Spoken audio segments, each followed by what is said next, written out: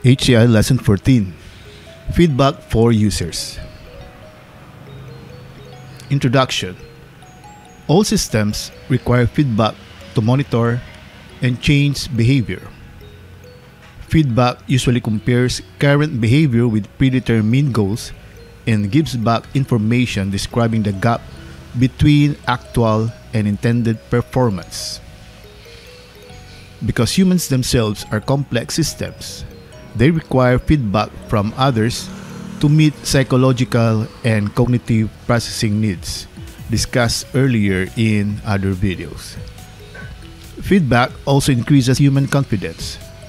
How much feedback is required is an individual characteristics. When users interface with machines, they still need feedback about how their work is progressing. As designers of user interfaces, systems analysts need to be aware of the human need for feedback and build it into the system. In addition to text messages, icons can often be used. For example, displaying an hourglass while the system is processing encourages the user to wait a while rather than repeatedly hitting keys to get a response. Feedback needs to tell the user that these are the things: the computer has accepted the input is in the correct form, the input is not in the correct form, there will be a delay in the processing, the request has been completed, or the computer is unable to complete the request, and more detailed feedback is available and how to get it. So this will be discussed in detail in the next slides. So first is acknowledging acceptance of input. The first situation in which users need feedback is to learn that the computer has accepted the input. For example, when the user enters a name on a line, the computer provides feedback to the user by advancing the cursor one character at a time when the letters are entered correctly. A web example would be a web page displaying a message that your payment has been processed. Your confirmation number is 1234567. Thank you for using our services. That's an example of feedback that acknowledges acceptance of input. So here are examples. So here, maybe once you enter the value, then it will display this message: your bank transfer is being processed. Or even in Microsoft Excel, if you click on this, if you type on the number, once you press enter key, then the number appears here. Then that means that it is accepted by Microsoft Excel. Or if you write the formula here, so equal to R negative 2C plus R negative 1C, that's the two rows above and one row above, then it displays the sum. Then that means you are sure that Excel acknowledged your input. So your input was accepted by Excel. So that's already a feedback. Recognizing that input is in the correct form. Users need feedback to tell them that the input is in the correct form. For example, a user inputs a command and the feedback states ready as the program progresses to a new point. A poor example of feedback that tells the user that input is in the correct form is the message input OK. So why is it a poor example? Because that message text extra space is cryptic and does nothing to encourage the input of more data. So while ready says that it's ready to accept input, so it is encouraging the user to input more data. When placing an order on the web or making a payment, a confirmation page often displays requesting that the user review the information and click a button or image to confirm the order or payment. So there's a confirmation page. Here's an example. So once you click dir in CMD or DOS in a command line operating system, then it will display the output and then it will display the prompt again. So that means it is now ready to accept next command. So if you see this prompt, then that means your input was acknowledged or is in the correct form. Then also, on the reverse, the computer should notify the input that the input is not in the correct form. Feedback is necessary to warn users that the input is not in the correct form. When data are incorrect, one way to inform the user is to generate a window that briefly describes the problem with the input and tells how the user can correct it. Notice that the message concerning an error in inputting the subscription length is polite and concise but not cryptic, so that even inexperienced users will be able to understand it. The subscription length entered is wrong, but the feedback given does not dwell on the user's mistake. Rather, it offers options 13, 26, or 52 weeks so that the error can be corrected easily. On a GUI screen, feedback is often in the form of a message box with an OK button on it. So here's the example on the there's a screen that was being talked about in this slide.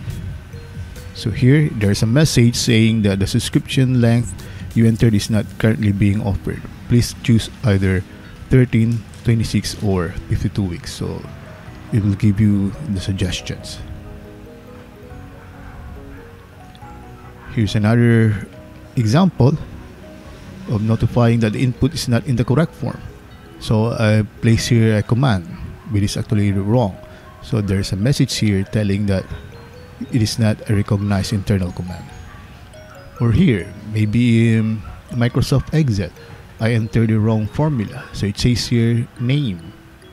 So that's already notifying that my form is not correct. And then it offers several actions here, which I'll be discussing on the next slides. Explaining a delay in processing. And one of the most important kinds of feedback informs the user that there will be a delay in processing his or her request. Delays longer than 10 seconds or so require feedback so that the user knows that the system is still working. So usually we see progress bars. So these are examples of progress bars that will tell us that the system is still working, rather than thinking that let's say for example the computer locked up or hang up or hanged. So these are progress bars.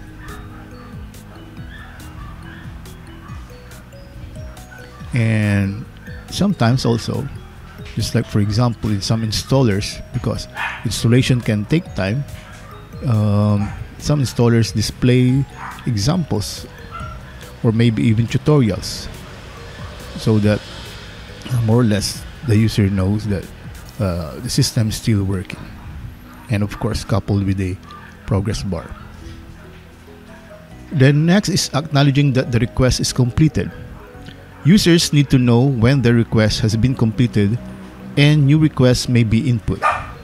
Often a specific feedback message is displayed when an action has been completed by a user, such as employee record has been added, customer record has been changed, or item number 12345 has been deleted.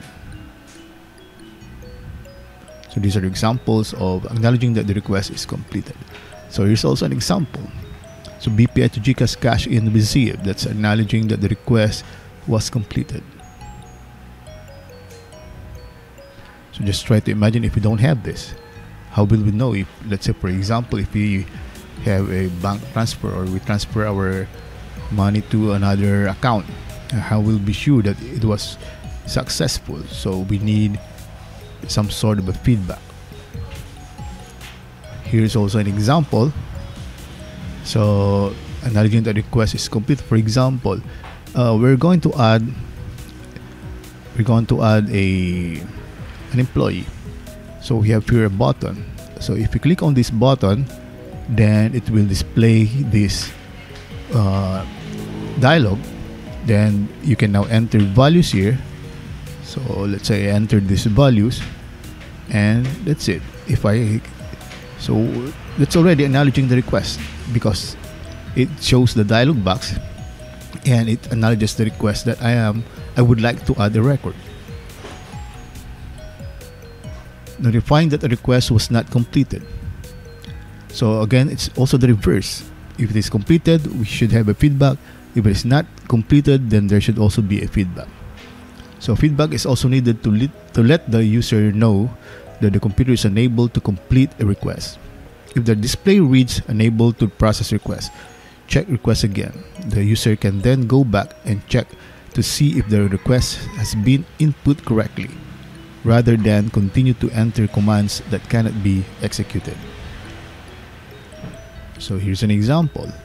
Let's say I'm trying to add a customer, but the customer have an overdue account. So press cancel to cancel transaction or OK to continue with the transaction. So this will display that the request was not completed, was actually entering a customer name. Offering the user more detailed feedback. Users need to be reassured that more detailed feedback is available, and they should be shown how they can get it. Commands such as assist, instruct, explain, and more may be employed. Or the user may type a question mark or point to an appropriate icon to get more feedback. Using the command help as a way to obtain further information has been questioned because users may feel helpless or caught in a trap from which they must escape. This convention is in use and is in its familiarity to all users may overcome this concern. When designing web interfaces, hyperlinks can be embedded to allow the user to jump to the relevant help screens or to view more information. Hyperlinks are typically highlighted with underlining italics or a different color. Hyperlinks can be graphics, text, or icons. So here's an example of offering more detailed feedback. If you still remember, I've shown you this a while ago. So let's say, for example, I entered an incorrect formula or maybe a function. So Microsoft Excel will show that it does not recognize the name. And if you click on this one, it will offer a lot of action that you can do.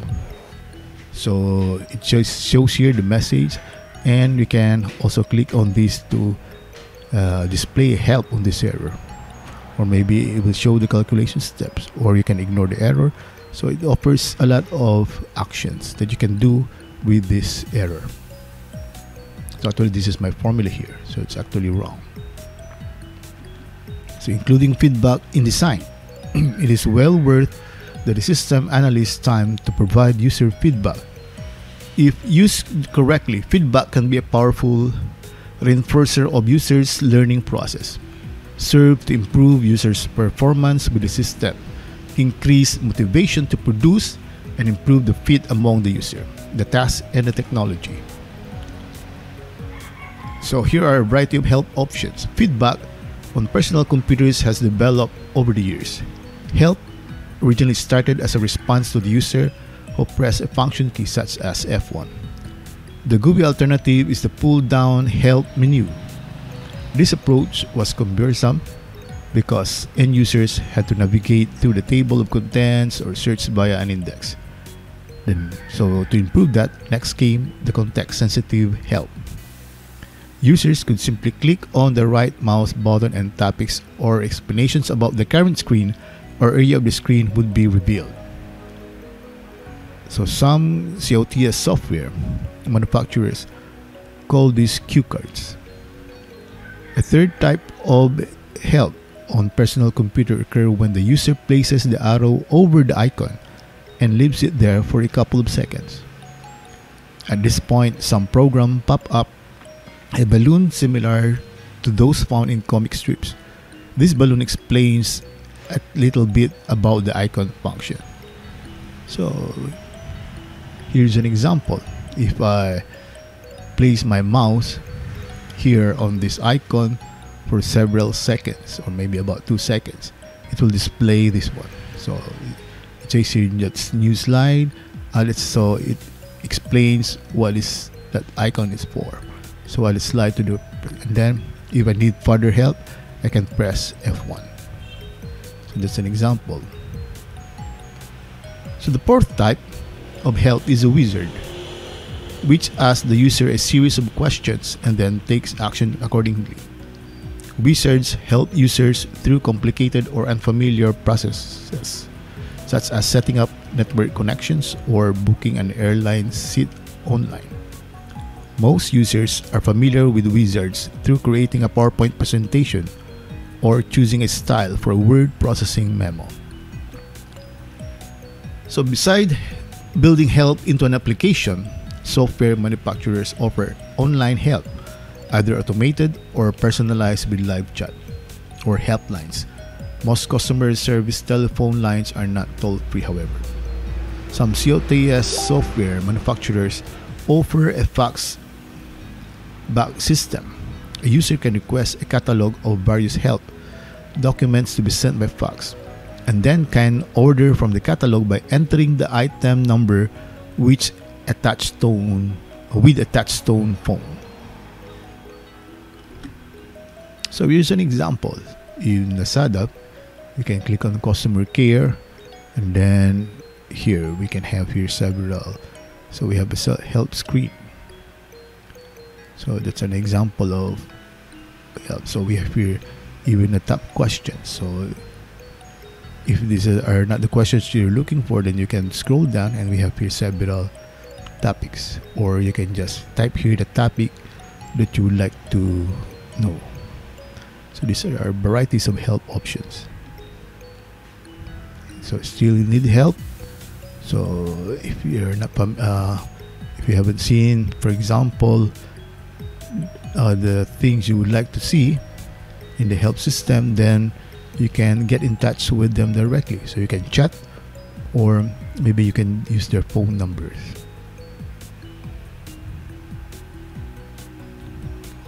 So finally, users can also seek and find support from other users through software forums. This type of support is, of course, unofficial, and the information thus obtained may be true, partially true, or misleading. So here's an example. I know you're familiar with Stack Overflow. So if you can use Stack Overflow to look for or ask for help. So just like in this case, how to fix 405 method not allowed. So then somebody will answer that, and then of course you can follow those answers, or the answer of those who maybe answered this question. So these are examples of feedbacks, and thank you for viewing this video.